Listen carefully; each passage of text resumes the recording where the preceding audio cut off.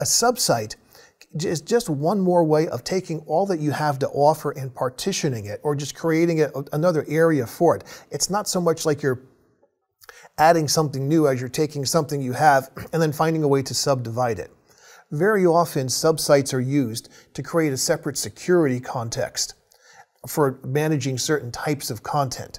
And so you don't want to think of a subsite the way you would creating another library, for example. I mean, you could, but that's really not their purpose. So first, if you're looking at my screen, here's my Team Alpha. I've done nothing with this yet. Under New, when I start up here, we don't see much of anything.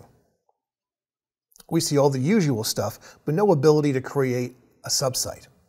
What we have to do is go to our settings, and we have to look at our site contents. Now remember what site contents is about. Site contents is here to show us everything that should be contained within a site, whether we see it within the navigation or not. This is how we get to all of it. Let's look at my subsites and we'll discover, well, of course, we didn't expect to see anything. We just got started. Here's New, and there is Subsite, right? That's how we begin to build our way downstream if this is the sort of thing that we need to do. And we can click on this and we can work our way through the process. For those of you who like the visual comparison, I'm going to go back to Home. It's kind of how, this is where really everything lives. I'll go to the main site here.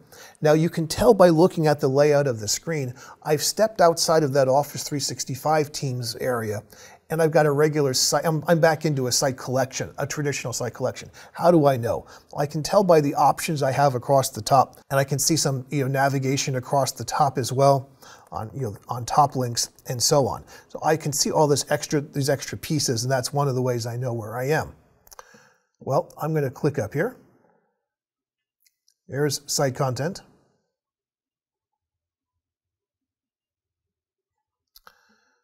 Now here I will have subsites, lots of subsites.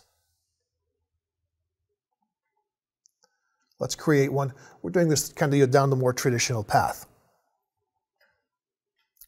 Here we are. This is what many people expect to see. This has got a few extra steps. So why is your instructor doing this? Because your instructor wants you to know what's accessible to you when you build. If you do it through the more modern approach, which is what we did there previously, you don't see all of these options, right? But if you do the more classical approach, you do. And so people say, all right, so what's the difference? Why are we doing this? Well, lots of these templates have a lot of utility, but they may not look all that spectacular on mobile devices, among other issues. So if that's not a concern, you want to look at these. Let's just decide to call this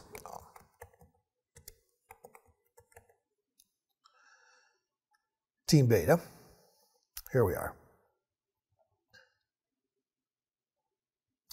All right. Notice here we defined the URL ourselves.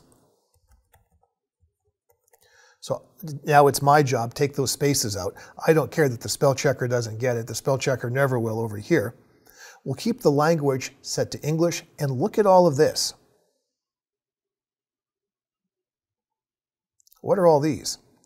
You might actually see more of these within your organization. It will depend upon how many templates your IT staff has pre-installed. The community site, this basically means social media. This is where people can rank things on a scale of 1 to 5. They can post comments. Whatever that sort of interactive feel is you get with social media, that's what a community site is. Project sites have been decked out really to use just the features and functionality that project managers or team members would want to use when working on a project. Enterprise, what's out here? Let's take a look.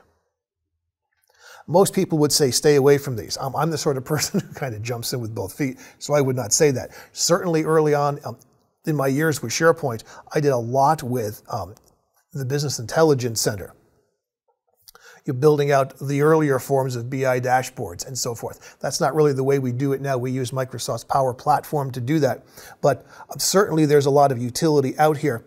And I would be experimenting with these if I thought, after having read a description, that I would really want some of this functionality.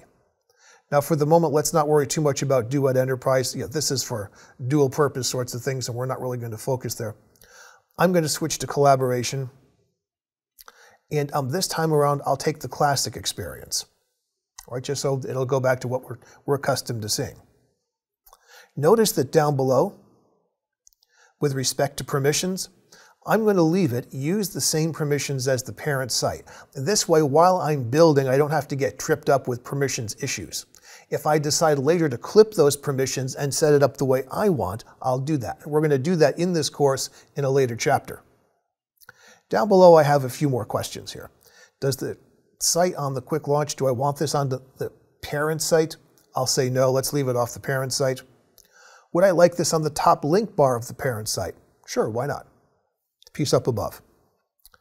And do I want to use the entire top link bar from the parent site? I'll leave that to no because I'm going to want to build out my own.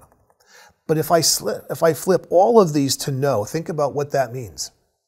The only way anybody will find this site is if they know what address to type on the address bar, because I will have removed it from visual navigation.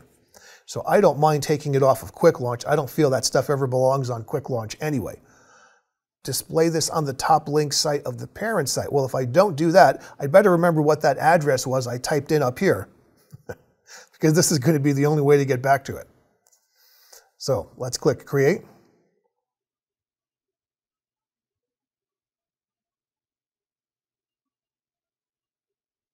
And let's give that a few moments. Now here, it will take us right into the site after it's finished doing its work. We'll see a more traditional screen layout, and we can begin to add whatever functionality we'd like from there. Yeah, here we are. So some of you might be looking at this screen thinking, yeah, I have seen stuff like that. Yeah, SharePoint 2013. They just changed some of the colors and moved a few small things. But yeah, that's it. This is the more familiar sort of experience. And now we go in here and we take off what we don't want and we add in the functionality we do. We hope this video helped. Make sure to click the thumbs up and click the subscribe button right here. And click the link above to check out our Limelight classes, a free virtual live training. See you in the next video.